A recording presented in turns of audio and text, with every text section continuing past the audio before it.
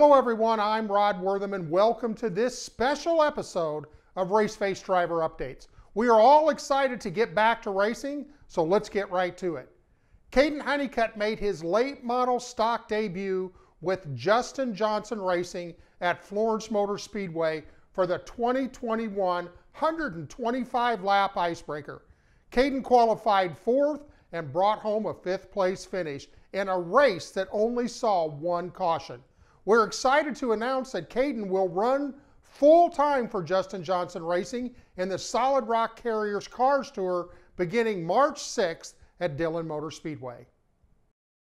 Joey East made the long trip from Madera, California to Daytona Beach, Florida to make his debut in the ARCA Menards Series East opener with DGR at New Smyrna Speedway on Monday night for the 175 lap Jeep Bash. It did not take long for the young 17-year-old driver to get up to speed, qualifying in third. On the start of the race, the car in front of him missed a gear and checked up most of the field, sending Joey back to 11th. From that point on, Joey put on a passing clinic, picking off car after car, putting himself in second place at the halfway break. Some confusion on how and when cars were permitted to pit put Joey in fourth for the restart. Joey ran in the top 5 for the remainder of the race after a lengthy rain delay and 2 green-white checkered restarts, bringing home a fifth place finish. Up next for Joey, ARCA Menards at Five Flags Speedway on February 27th. Staying at New Smyrna Speedway for the World Series of Asphalt Stock Car Racing, where we find 2 of our Raceface drivers, Jesse Love and Connor Mozak. Both drivers are competing for Wimmer Motorsports in 7 races over 9 days in the Super Late Model division. Both Team Wimmer cars were fast in every practice session over the first 5 races, with 2 races remaining, one tonight and the 100-lap finale on Saturday. Let's now look at the results for the first 5 races. Starting off with Jesse Love, who was returning for his second time in the World Series. On night 1, Jesse qualified 8th, raced his way to 5th before something in the engine let go, ending his night early. On to race 2. Team Wimmer spent all night and into the early morning hours replacing the engine. Heavy rains on Saturday forced the cancellation of qualifying, and Jesse had to start 19th as the field was set off of race 1 results. Jesse raced his way to 14th in just 35 laps. On to race 3. Jesse was P1 in qualifying, but had to start 8th with the invert and came home 6th in the race. Race number 4, Jesse qualified 3rd, had to start 4th with the invert, and raced his way to a 2nd place finish. Now on race number 5, Jesse qualified 6th, started 6th, and scored another podium, finishing 3rd. On another note, Jesse was selected 7th in the Chris Mitchell's Top 50 NASCAR Prospects for 2021 and was the youngest driver on that list. Congratulations, Jesse. Jesse will return to the ARCA Racing Series West to defend his 2020 championship starting on March 12th at Phoenix International Raceway.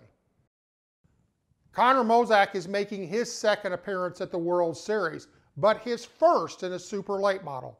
On night 1, Connor was 1st in practice and backed that up with a top 10 qualifying starting in 9th and raced his way to a top 5 finish. On night 2, Connor started 2nd due to qualifying being rained out and had a great race in only his 2nd super late model start and brought home a 2nd place finish. On to night 3, where Connor qualified 10th and brought home a 12th place finish.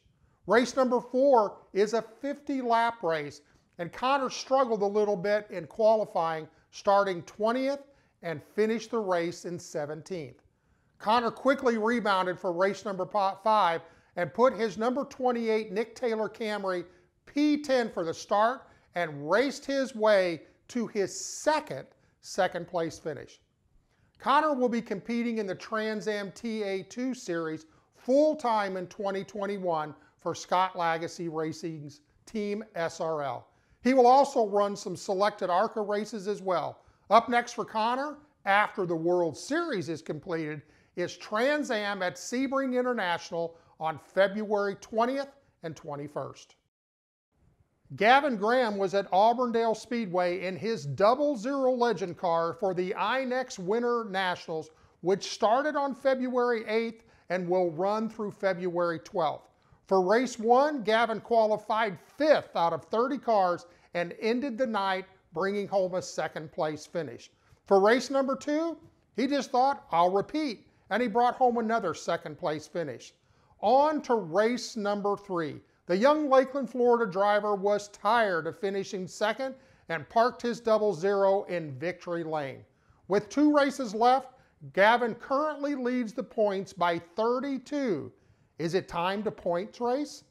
We'll have to see. Not sure that driver wants anything short of victory lane. After the Winter Nationals, Gavin will return to Auburndale Speedway, but this time he'll be back in his pro truck on February 27th. Carter Whalen competed at the Metro Atlanta Quarter Midget Association's Peach State Winter Series on Saturday and Sunday. On Saturday, Carter brought home 2 wins in heavy Honda and also in heavy 160. And then he did it again on Sunday. 2 more wins for the 4th race in the 6 race series. That's 8 wins in a row. That's a clean sweep. Up next for Carter, round 3 of the Peach State Winter Nationals on February 20th. Anthony Alfredo will be making his NASCAR Cup Series debut for Front Row Motorsports on Sunday in the Daytona 500. Good luck, Anthony. We'll all be pulling for you. That's it for this week's Raceface Driver Updates. And remember, if you've missed any of our shows, you can get caught up at raceface.tv on demand. Don't forget to follow us on social media. Make sure to check out Speed Zone Race Store for the latest in apparel from your favorite Raceface driver.